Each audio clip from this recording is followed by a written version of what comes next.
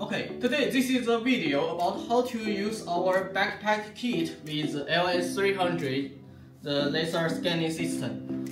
And when you open our backpack kit, you can first open this. And then it can stand here. And the first is adjust the pole to the top. Okay, it's to the top now. And then we find the host side, and this is the small triangle, and you can see here is an arrow here. Okay, and then our scanning system is a triangle and matched together. Okay, and then this is the main cable. And remember, this side is to the scanning system here, and another side is for host. Check here the red dot to the red dot. Okay, and the next is our battery. This is the panorama camera here, and remember, if you are using backpack or car mount, there is a different camera side is this way, because if you are using handheld is this way, but if you're using backpack and the car mount is this way. That's the most different. Let's make sure the camera is installed. Okay, and then if you want to using the GPS, install the GPS here.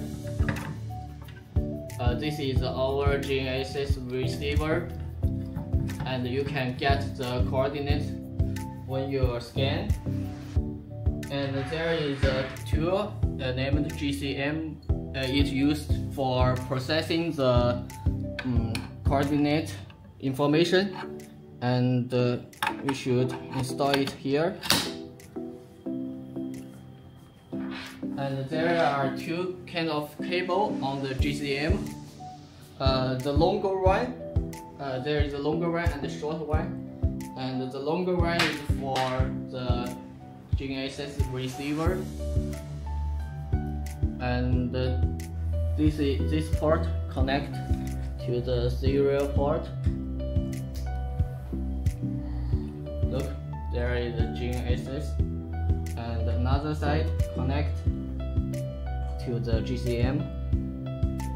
Okay, and another side, please check the dot inside, and the 4 dot is to connect to the GCM. Okay, and another side connect to the host.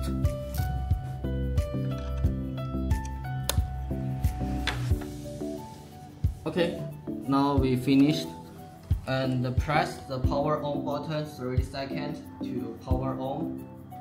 You can check the information in the screen here, and just wait it connecting. And open your phone, and we need to use Wi-Fi to connect the device. Okay, here is the device. It's connected, and then we open our software. Okay, this is our software, and this is the information I last scanned. And you can see the RTK state here and the satellite here. If we go outside, we can use the RTK. And remember to open the camera manually after the device is open. Press the open button, and you can see the camera is opened now. And after camera is connect, you can check the information in the screen here, and also the red dot will become green. Okay, the camera is connected now. There is a camera position hint. That means if you are using handheld, it's front and rear lens. And if you're using backpack and vehicle, it's left and right. So this is good. Okay, and then I open our receiver. Okay, let's go outside to test the backpack kit. Okay, now we are outside now. And first, you need to get your receiver fixed. Now I connect with the receiver, and in lower we set the PDA course with another phone, and it's fixed now. And we need to set the NEMA output here to let the SLAM get the GPGA data. Remember to choose the serial port output, and remember to open this continue output when receiver restart. And we only need to GPGA data, and remember to change the second to 0.1. Okay, remember to change it to 0.1.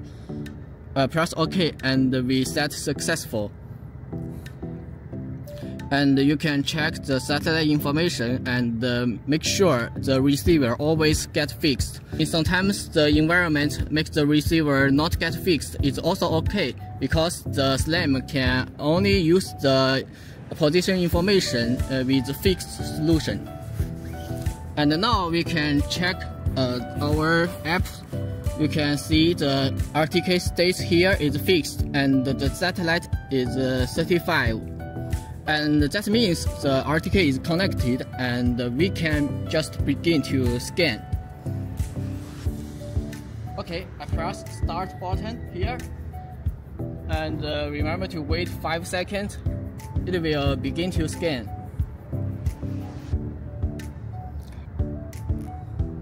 Okay, now the camera is begin to record the video. Press no. No need to download the video.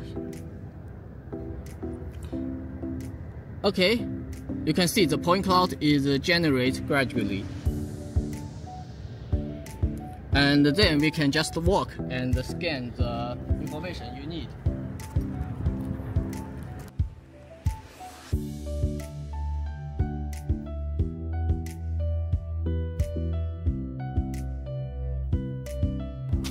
Okay, you can check here. The point cloud is generated, and this is the real-time point cloud, and it's just a preview of the point cloud. After you process the data, it will be much more better. And there are some tips when you're scanning. When you want to turn around, remember to turn around slowly. Don't rotate too fast. Okay, I turn around slowly.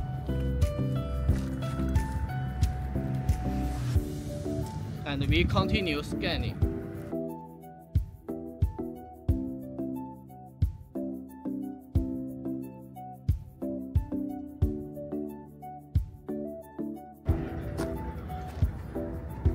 Yes, okay, now you can check. This is point cloud preview. And after we scan, you can just press and stop scanning here. Now it's saving data. And before you end the scan, remember to stand still and don't move too fast. Okay, now this project is end, and we already end the scan. And how to process the data? Just press here, data process, and we can see this is the data we just get, right? And the compute option, open the computer option, and here is the antenna height. So because N5 and N3 is using the 0.06665. Okay, this is the antenna height we need to enter. And if you're using another receiver, it's another number. And the process mode is outdoor, okay, because we are outdoor now. And remember to change the scan mode to the backpack. If you're using manual hand, you can use this one, and now we are using backpack. And you can select the GNSS mode here, and we're using WGS84 here. And okay, this is no need to change larger scenery. Okay, we just process. And this processed data is not using the video. If you want to using the video, you need to compress the video first in your computer. And after it's processed, you can get the last file directly. Okay, you can check the speed is really fast. If I just scan 30 minutes, it just needs to process 3 minutes. Okay, we can go to the computer and check the data now. Okay, after the data is processed, we need to insert the U-disk to get the data. And we can find the data in the process did. And look, this is the data we just scanned with GPS parse and WGS84 point cloud. Just press copy. It will copy the data from the host side to the U-disk. And after the local changed to local and mobile storage, the copy is success. And then you can find the data inside the U-disk. Okay, now let's open our data we just scanned, and it's with WGS84 coordinate system, and this is the point number.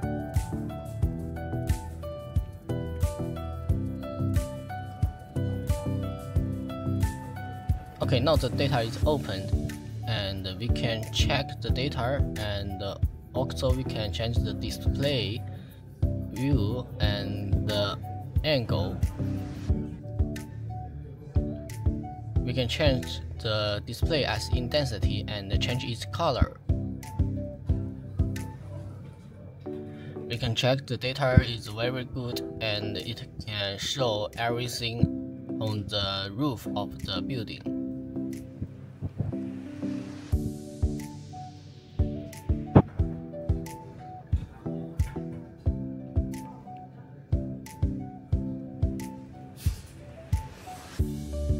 And then we used our RTK to get some control point, and let's test the accuracy. We didn't do any change for the two parts of data. We just import them to the same coordinate system, and we can check the two parts of data is matched together very well. Every point has RTK level accuracy.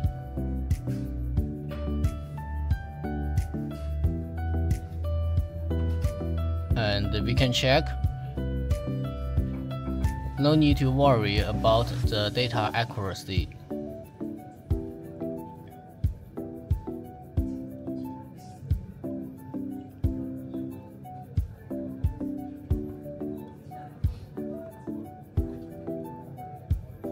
And also the 2 points matched together very well.